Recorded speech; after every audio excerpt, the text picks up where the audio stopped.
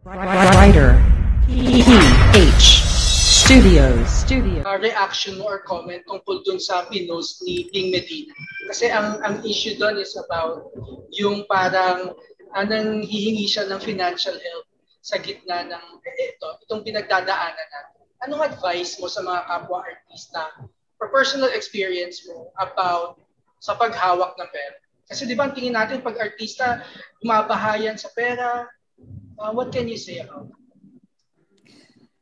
Ako, with all, I think my role din naman sa mga hot babes back then has always been like that. You know, lalo na yung kasagsagan namin, we were earning so much, you know.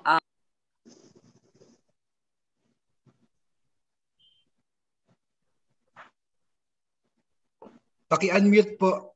Paki-unmute. Hindi po kayo marinig. Yeah. Oh, sorry. Hello. Yeah. You know, ever since especially when I started with the Viva Hot Babes, that has always been my role sa mga kasamahan ko because siguro isa ako dun sa nagsimula sa kanila, started with Channel 9, ganon. So alam ko yung pattern ng pera sa amin sa industriya. So I've always told them na, you know, especially sa amin, lumalabas sa ilong namin yung pera namin back then sa kasagsagan namin, you know, may pera sa kaliwa, sa kanan, lipad kami sa ganto, sa ganon, may lahat. So I could see them, they get excited, bili. So, yeah, no, ang buhay ng artista sa amin kasi, you know, sometimes up, sometimes down.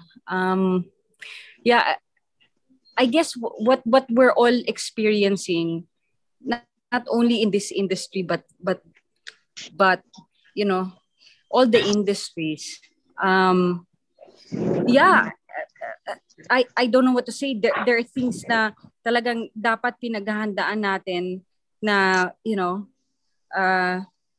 we should have like something set aside for things like this. And yeah, it's funny because like what I said, that's always been my role in the Hot Babes. The Hot Babes will tell you I've always been yung attitude ko sa saving for the rainy days has always been there. So yeah, I guess we should all, you know, just prepare for things like this. Salamat. I don't know if that answers your question. Yes. In general terms. Yeah, I mean, but then again, nobody expected this, diba? So, basta, yeah. No judgment in general terms. Thank you, Andrea. Sir Jojo, Okay. Sir Jojo, Okay, Sir Jojo, pwede ho bang magsabi ng magkomento? Sure.